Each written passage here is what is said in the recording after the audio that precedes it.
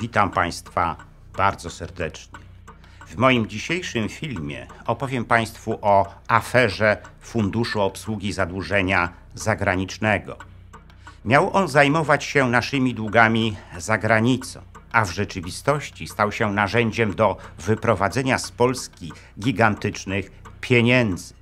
Gdy podjęto śledztwo w tej sprawie, zginęli ci, którzy wpadli na trop tej afery. Dowiecie się, gdzie podziały się pieniądze FOZZ-u i do czego one posłużyły. A złotymi patronami kanału są pani Ewa Szemraj i pan Andrzej Maciejewski z Alaski oraz pan Mariusz Ignacy Godlewski.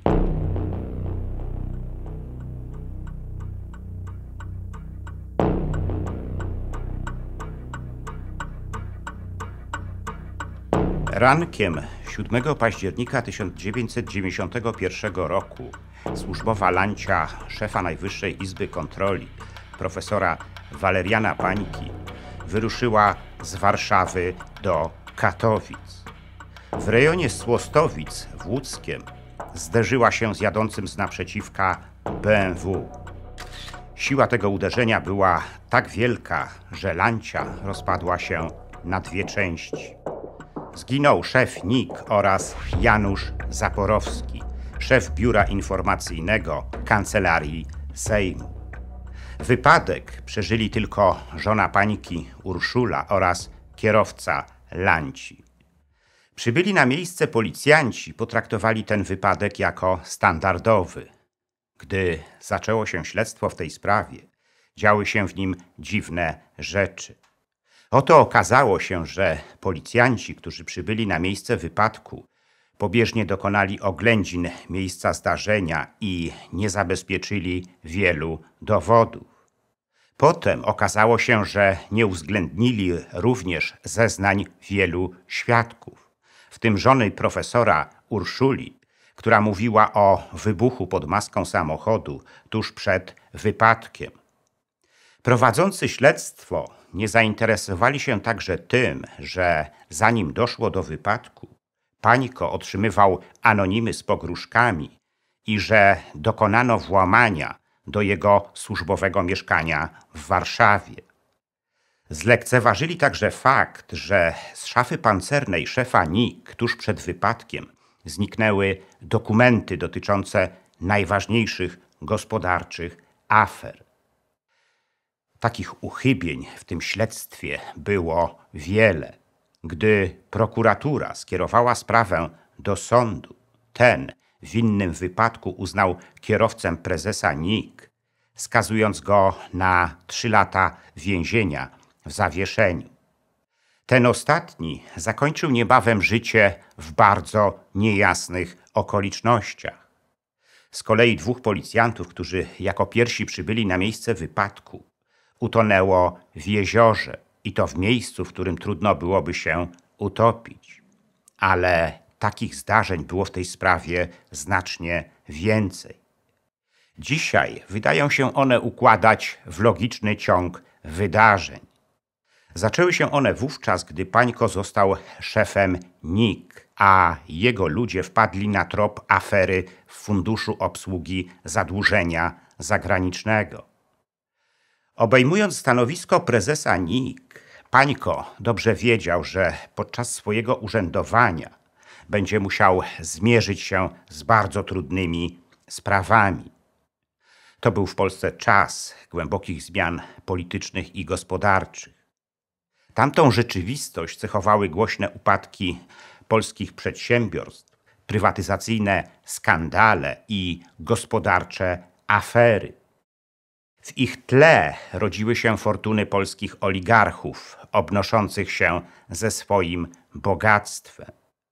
Można było odnieść wrażenie, że nikt nie panuje nad tą sytuacją. W takich właśnie warunkach Pańko obejmował stanowisko prezesa NIK, który miał się zająć tymi wszystkimi polskimi chorobami. Wierzył, że podoła temu zadaniu. Ale jego wiara szybko zderzyła się z brutalną rzeczywistością. Kolejne kontrole jego ludzi i raporty pokontrolne, jakie otrzymywał, przyprawiały go o zawrót głowy.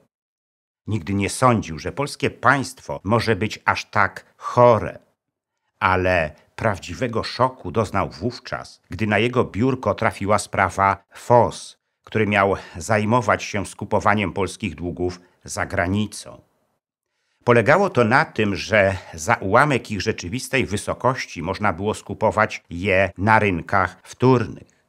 Tyle tylko, że FOZZ przeznaczał na ten cel jedynie niewielką część swoich środków. Na ślad tych działań natrafił młody inspektor NIK Michał Falcman, który oszacował, że straty Skarbu Państwa z tego powodu mogą sięgać wielu miliardów dolarów.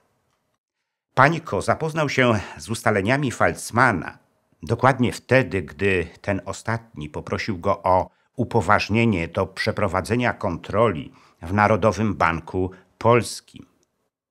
Sprawa kontroli w NBP wywołała spore zamieszanie. Telefony w gabinecie Pańki dzwoniły nieustannie. Dzwonili ministrowie, prezesi, dyrektorzy urzędów i ludzie służb. Z inicjatywy premiera Jana Krzysztofa Bieleckiego odbyło się spotkanie w sprawie FOZZ. Oprócz premiera, prezesa NIK Michała Falcmana i jego bezpośredniego przełożonego Anatola Lawiny wzięli w nim udział także minister finansów Leszek Balcerowicz i jego zastępca Janusz Sawicki. Tak naprawdę to spotkanie niczego nie przyniosło. Gdy miesiąc później Falcman skierował oficjalne pismo do NBP, żądając od niego informacji dotyczących środków pieniężnych FOZZ, został natychmiast odsunięty od czynności służbowych. Powodem tego miało być udostępnienie przez niego informacji na temat FOZZ osobom nieuprawnionym. W tym samym dniu Falcman trafił do szpitala, w którym następnego dnia zmarł. Jako przyczynę zgonu podano rozległy zawał serca. Pańko, który firmował decyzję o odsunięciu Falcmana od obowiązków służbowych, ciężko przeżył jego śmierć. Pod czyim naciskiem podjął decyzję w sprawie Falcmana, tego do dzisiaj nie wiemy. Śmierć Falcmana zapoczątkowała całą serię zgonów wśród tych, którzy zajmowali się aferą FOZZ. Kolejnym z tych zgonów był ten, który miał miejsce 7 października 1991 roku, gdy w wypadku zginął sam szef NIK. Co ciekawe, następnego dnia Pańko miał wystąpić w Sejmie i przedstawić dotychczasowe wyniki kontroli w FOZzie. Fundusz Obsługi Zadłużenia Zagranicznego został powołany do życia ustawą z 15 lutego 1989 roku. Kilka dni później minister finansów Andrzej Wróblewski powołał dyrektora generalnego FOZZ-u, którym został Grzegorz Rzemek. Szef Departamentu Kredytowego w Banku Handlowym International w Luksemburgu, który był filią Banku Handlowego w Warszawie. Wróblewski mianował również członków Rady Nadzorczej FOZZ, którymi zostali Janusz Sawicki, Dariusz Rosati, Grzegorz Wójtowicz, Zdzisław Sadowski, Jan Wołoszyn i Jan Boniuk. Fundusz miał niezależną od Ministerstwa Finansów osobowość prawną. Powierzono mu zadanie gromadzenia środków finansowych, które miały być przeznaczone na skupowanie polskich długów zagranicznych na rynkach wtórnych. W sytuacji głębokiego kryzysu finansowego, jaki panował wówczas w Polsce, nasze długi zagraniczne osiągały na rynkach wtórnych bardzo niskie ceny. Można je było kupić już za 1/10 ich nominalnej wartości. Sama idea skupowania własnych długów nie była czymś zupełnie nowym. Ten pomysł podchwycił Grzegorz Rzemek, który jako agent DIK był współpracownikiem oddziału Y. zakonspirowanej struktury zarządu II Sztabu Generalnego, czyli wojskowego wywiadu. Rzemek podsunął najpierw ten pomysł swoim szefom z oddziału Y. Ci poszli z nim do szefa MSW generała Czesława Kiszczaka, który przekonał do niego generała Jaruzelskiego. Postanowiono jednak stworzyć do realizacji tego celu odrębną instytucję, ale był pewien problem. Otóż skupowanie naszego długu za granicą naruszało nasze umowy z wierzycielami. Postanowiono więc, że cała operacja będzie prowadzona pod ścisłym nadzorem wojskowego wywiadu.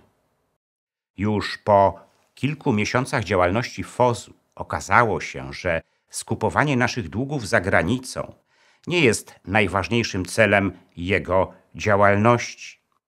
FOZZ przeznaczał na to jedynie niewielki ułamek swoich środków.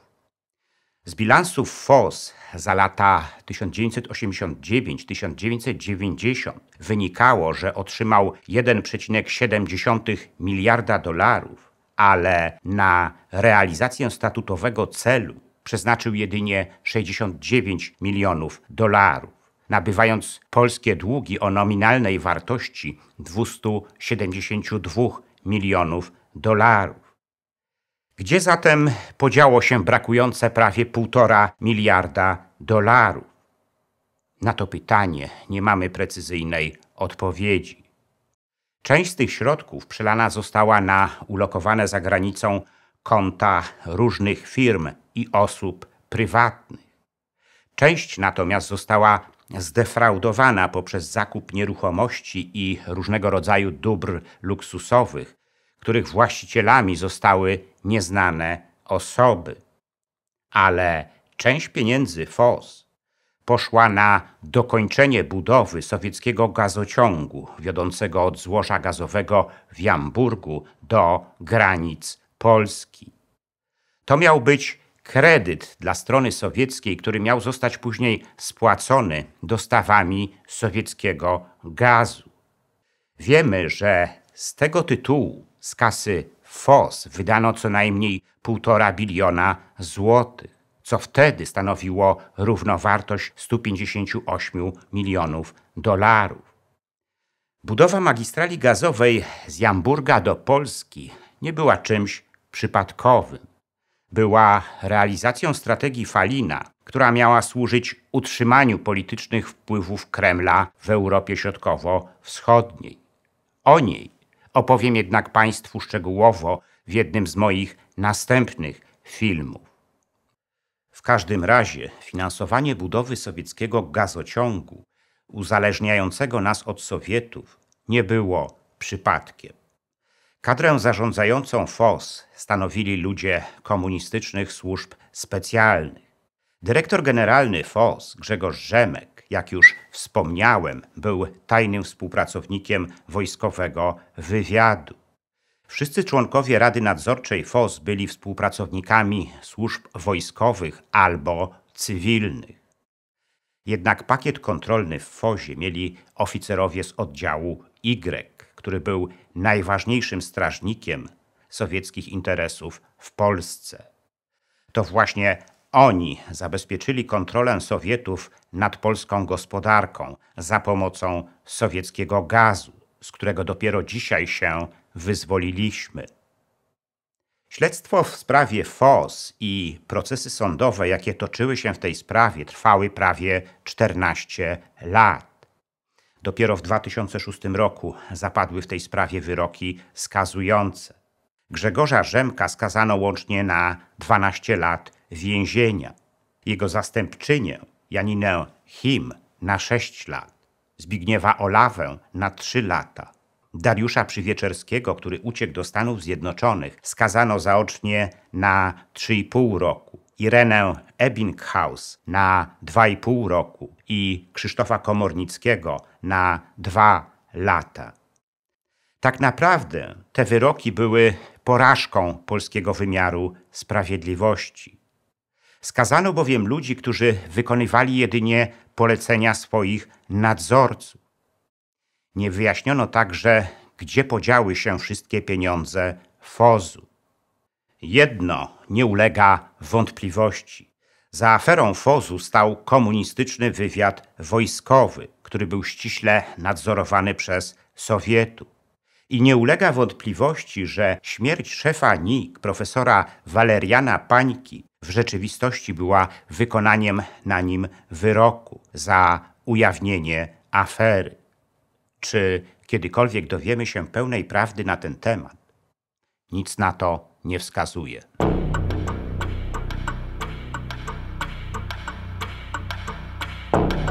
W moim następnym filmie opowiem Państwu o tym, jak Sowieci eksterminowali Polaków w czasie II wojny światowej. Opowiem Państwu, jak ta eksterminacja najczęściej wyglądała i jakie były jej ostateczne skutki. Porównam je także do skutków eksterminacji Polaków przez Niemców w czasie II wojny światowej. Ten film zatytułowałem Syberyjskie piekło Polaków. Polskie ofiary sowieckich deportacji. Gorąco zapraszam do oglądania.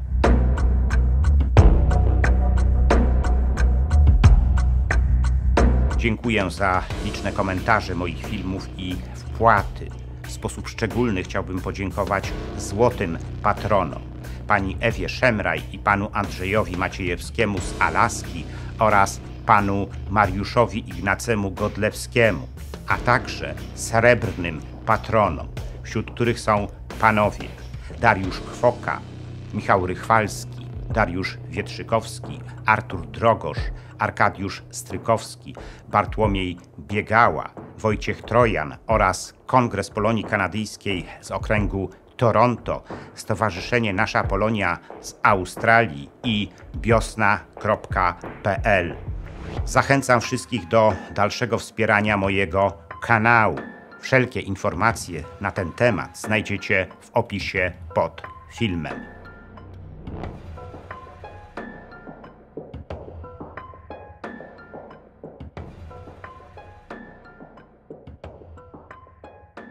Jeśli podobał się Wam mój film, udostępnijcie go znajomym, dajcie łapkę w górę i kliknijcie subskrybuj.